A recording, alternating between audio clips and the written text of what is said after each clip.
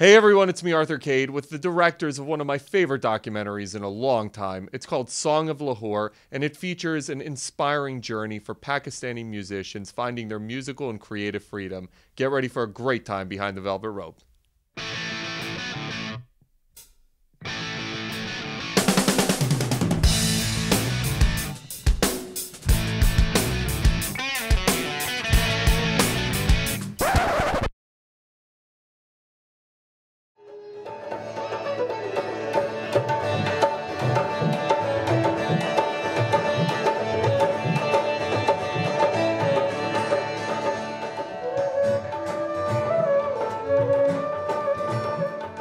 Hey everyone, it's me, Arthur Kade. Just complimenting both of you. You took up my 12 to 2 o'clock in the middle of the night time.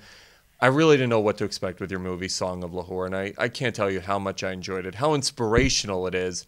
Music really is the universal language of freedom and everything, right? It's crazy. Absolutely. It's a language that everyone speaks. You don't have to share a culture. You don't have to share religion. You don't have to share a country. You don't have to share anything. You can come from across the world.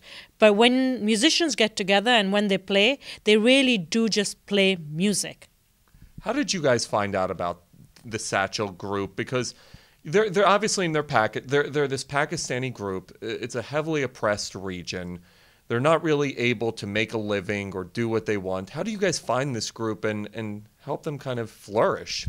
Well, Sharmeen actually began the production on her own. She worked on the film for about a year before I got involved. Sharmeen, maybe you could talk about the origins of the film? Yeah, I mean, I grew up listening to my grandfather's stories of a very different Pakistan, where you had bands play out on the streets, where you had clubs and where you had cabarets and huge jazz groups that would come through Pakistan, but also Pakistani orchestras that would perform. And it was a Pakistan that I didn't know when I was growing up. So when I heard about this group that had gotten together to preserve Pakistan's traditional instruments, I was intrigued. I wanted to preserve their voices, and I wanted for the next generations to understand what our music was like.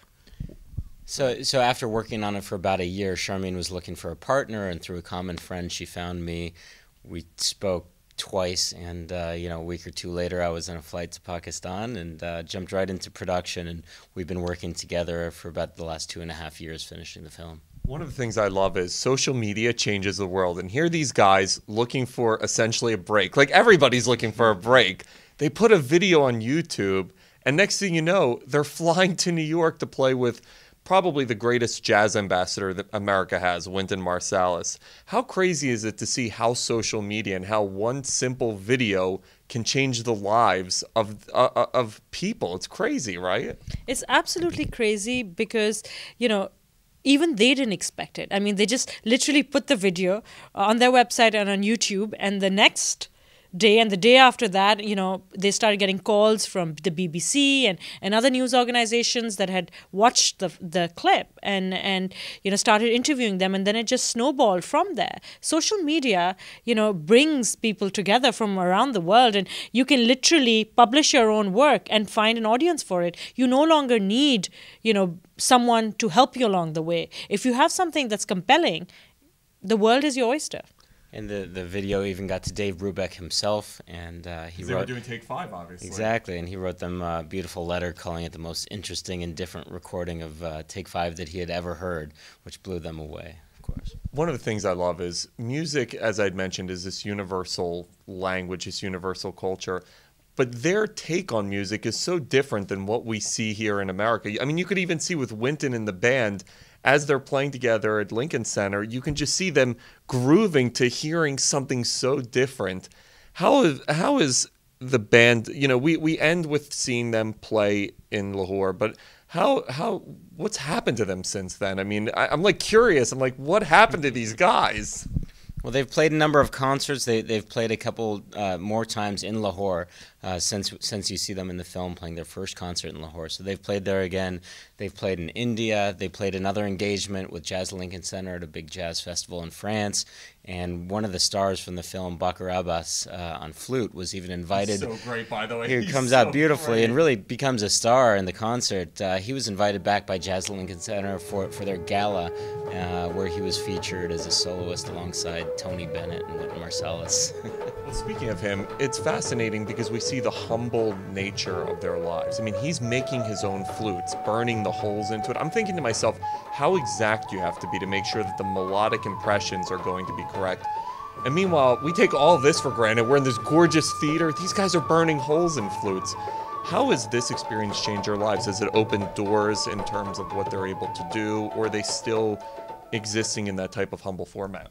You know, they are existing in that humble format, but what it has done is it's cultivated new audiences for them.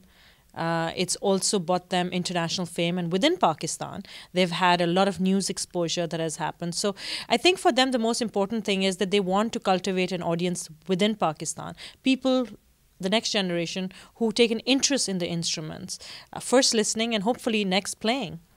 Has music begun to open up? Because there's also an enormous statement with this movie, which is the suppression of the arts, obviously. And we have it here in America, too, when you see schools canceling music programs and things of that nature, art programs, but obviously not to the degree of what's happening over in Pakistan. But has there been an opening of the arts in Pakistan at all?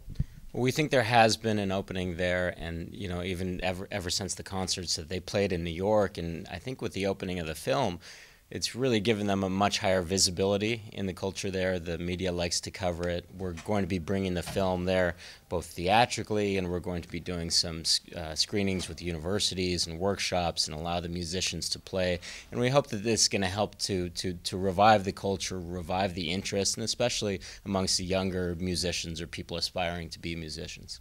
Wynton had a great comment when he said, these guys really know how to improvise. I mean, these are really skilled musicians. You forget about that. I mean, it's an inspirational journey, but you forget these guys are really incredible musicians who come from a lineage of musicians. Talk to me about that lineage, because I think it's important, because we see obviously with even the conductor, the pride he takes in how he carries his father's legacy in creating this and crafting this music.